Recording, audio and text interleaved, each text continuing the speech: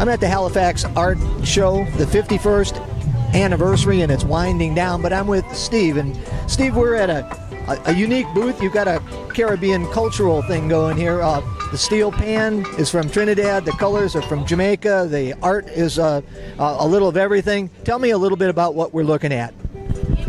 Well, yeah, we are really looking at something. It's a locally made item.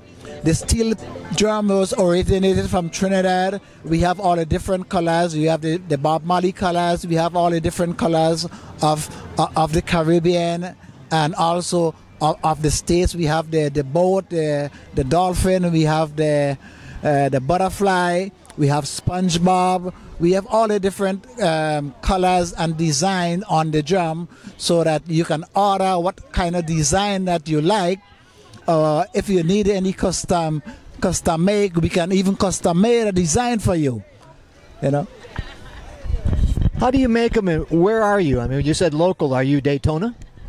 No, I'm in Sanford, Florida, and my workshop is in my backyard.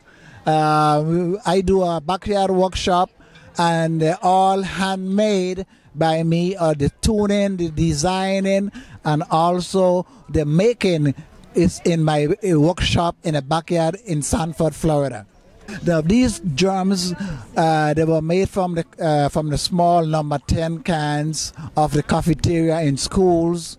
You know, like the applesauce cans, the tuna cans, the tomato ketchup cans, and this is the kind of cans we use to make these kind of drums. And the way how it was made, we use different grades of hammer. We do the hammering, we do the heating, we do the bending of the edges in the drum. We got to bend the edges, make sure that the edges is safe for the kids. You know, that's the first thing we do in building the steel drums. And after we bend the edges, then we write the different notes out with a chalk, and then we groove the notes into the drum and starting to tune. Can you play something on this? I mean, or are they just for decoration? Oh no, they're not for decoration. They're all workable, playable, because they were all tuned with the keyboard. So the same notes on the keyboard is the same notes on the steel drum. Give me a couple minutes of something. This is Ken English at the Halifax Art Festival. We're going to close out this segment with Steve on the steel pan. Go for it.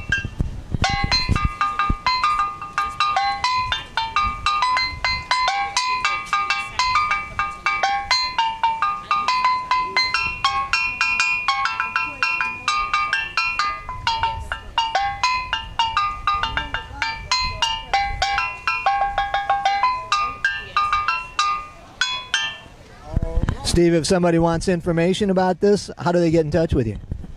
Well, they can get in touch with me by phone, 407-404-2597. You can reach me by email, panman, the number 4, the letter U, @hotmail.com.